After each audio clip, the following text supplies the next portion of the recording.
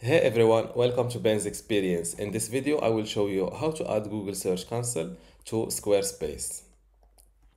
This is squarespace.com, and first I need to log in to my account by filling my email address and password. Now click on this website button below the website you want to add to Google Search Console. From this left side menu, click on Settings. Go to Third-Party Tools and click on Connected Accounts. Click on this black Connected Account and select Search Console. A new window pops up. Log in to your Google account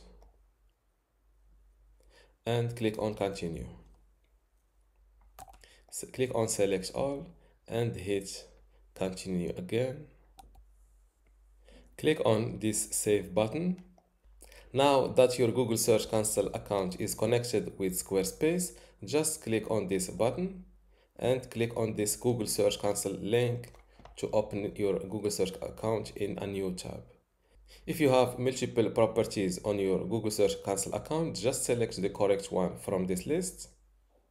And this is how to connect Google Search Console to Squarespace. If you want to become a pro on Squarespace, I recommend you joining my university today for free in order to get access to this Squarespace online course.